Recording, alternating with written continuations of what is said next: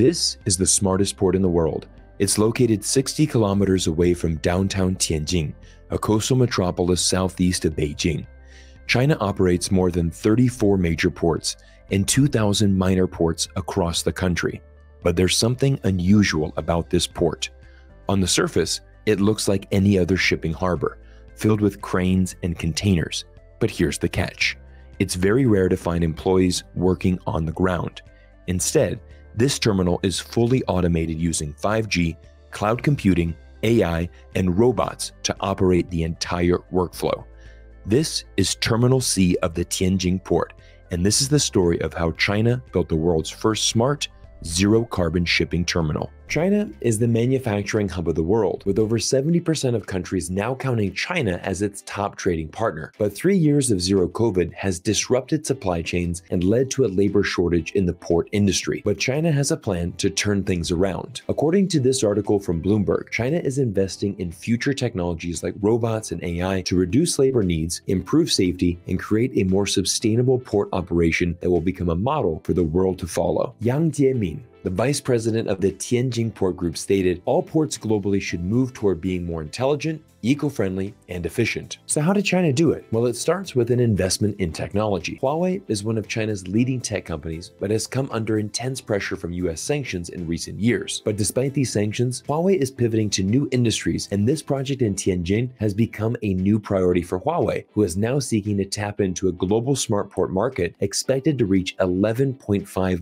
billion by 2030. Let's first explain why smart ports are needed. This Bloomberg article from last month shows one of the biggest problems currently facing the industry. Labor disruptions at world ports quadruple as discontent grows. Finding reliable workers is a problem for seemingly every industry after COVID. Shipping hubs from Europe to Asia experience major staffing problems as unions battled growing inflation and stagnant wages. Even the US was not exempt from these problems. When the worst of the pandemic hit, several California ports started operating 24/7, but it still didn't solve the problem because there simply wasn't enough workers. Let's take a closer look at the port in Tianjin. Currently, the port operates a fleet of 76 fully automated driverless vehicles. If the port operated 24/7, each truck would require 3 shifts and 3 drivers, resulting in a workforce of at least 228 drivers alone. At traditional ports, all equipment and every vehicle require a driver, but the Tianjin port has been operated since October 2021 without a single driver. This has saved the port millions in labor costs, but also provides other huge benefits. In doing my research for today's video, I was shocked to learn that most ports around the world still rely on manual scheduling. This requires hours of manual planning instead of having an AI computer plan out the entire operation in just a few minutes. And here's a stat that will absolutely blow your mind. With Huawei's intelligent planning, the capacity of a single vessel is shortened from 20 hours of manual planning to 10 minutes of intelligent planning. When you consider that Tianjin port processes more than 21 million cargo containers a year, ranking it within the top 10 busiest ports in the world, it's easy to see how much time and money this port is saving by operating as a smart port. Another advantage in building smart ports is the reduction of errors and increase of safety. A traditional port has over 800 workers, with most of them on the ground loading and unloading containers and moving them around the facility like a giant Tetris puzzle. Most accidents at traditional ports are the result of human error. But remember, the Tianjin smart port doesn't have a single person on the ground. Loading and unloading containers? That's done with robots and machines. Moving containers from point A to point B? This is done through 5G-powered automated vehicles. By removing human drivers from the equation, the Tianjin port has become one of the smartest and safest ports in the world. It also greatly reduces the need for human staff. Smart ports require only 25% of the human workforce of a traditional port, and most of these employees are located in air conditioning offices and simply manage the entire port's operation through their computer screens. By embracing technology and improving logistics, the automated system of the Tianjin port can process up to 36 containers per hour compared to only 28 containers per hour at a conventional terminal. Once again, with the Tianjin port processing more than 21 million cargo containers a year, this is a substantial increase in port efficiency. Overall, the Tianjin port has been a great case study for China, as the terminal has been in full operation for the past 16 months. This port is the first in the world to combine 5G and level 4 autonomous driving together in a large-scale commercial operation, and now the Tianjin port is ready to export its its successful model across the globe.